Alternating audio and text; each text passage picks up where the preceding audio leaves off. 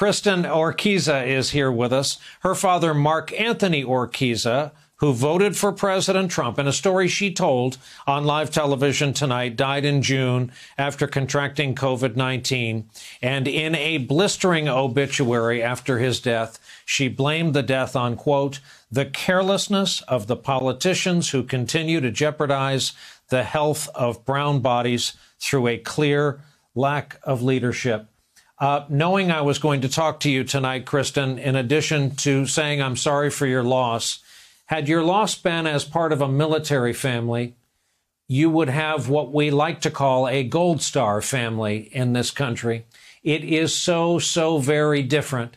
And you weren't looking to be an activist, of course. Your father's death forced you to act. What have you learned since you stepped into the public eye, since you told us all your dad's story? There are people walking around this country who know your dad's story, and that is thanks to you and you alone. The thing that I've seen over the course of the last month is that while people may know my dad's story now because of me speaking up, I have heard literally the story of thousands of people who have a story similar to mine, that a loved one was lost too early and that they're angry and upset and that they know that these deaths were preventable. That breaks my heart, but it also keeps motivating me to continue to raise my voice, to advocate for those who can't otherwise. The saddest part, of course, is that there are people watching you tonight who are living this. They may be the loved ones of a late-stage patient who feel like they've seen this same car accident that you witnessed, conditions no better than what you witnessed, living in a country where we've done scarcely little to improve. You're absolutely right. And it's been, a little over a month since my father passed. And the thing that breaks my heart even further is that I've seen no action from the federal government to take this pandemic seriously. And the cost of that is, as you're saying, real human lives. My dad was a wonderful person who did not deserve to die alone in a hospital with just a nurse holding his hand. But that story is happening all across the United States and will continue to happen if the federal government and the Trump administration continues to downplay the virus, and instead of tackling the virus is trying to do things like thwart the Postal Service for enabling us to vote safely.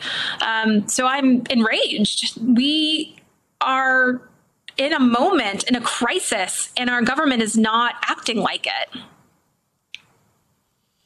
As a son and as a dad myself, the part of hearing your testimonial that hit me the hardest was that with this disease especially, at every stage, it's almost designed to take away the patient's dignity. It's almost designed to prevent contact with everyone in your life that you love. That's exactly right. My dad went into the hospital and I didn't get to see him at all. I couldn't even talk to him on the phone because even before he went on a ventilator, the machinery that was keeping him alive was so loud, which we're seeing a picture of right now, that I could barely hear his voice and he was struggling to breathe. So we had to send text messages to one another over the course of his last couple of weeks of life. I had to say goodbye to my dad over a FaceTime message. It was akin to a living nightmare. It's something I wouldn't wish upon my worst enemy. How did this change the way perhaps you see doctors and nurses?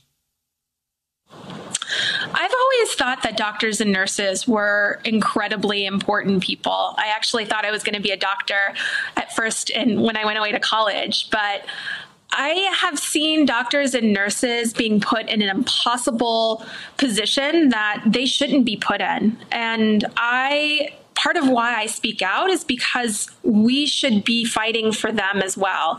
I worry about the long-term health impacts that this pandemic and our response is going to have on them. They're working around the clock and making impossible decisions. That is part of this pandemic. It's another layer of this pandemic that we are not coming to terms with. Kristin, by talking to you, we try to honor your father's life and legacy, and it is an absolute honor to be able to talk to you, having heard you tell your story and your dad's story. Kristin Urquiza, thank you very much for staying up with us and for having us in. We greatly appreciate it. Hey there, I'm Chris Hayes from MSNBC. Thanks for watching MSNBC on YouTube. If you want to keep up to date with the videos we're putting out, you can click subscribe just below me or click over on this list to see lots of other great videos.